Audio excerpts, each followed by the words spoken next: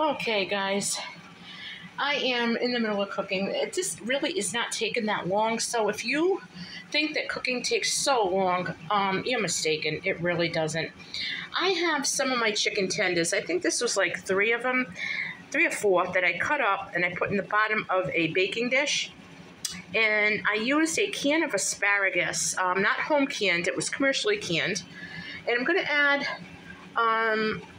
some cream of chicken on top of it. No crust or nothing. I'm going to put flavored breadcrumbs on top. It's going to be a crustless chicken asparagus casserole.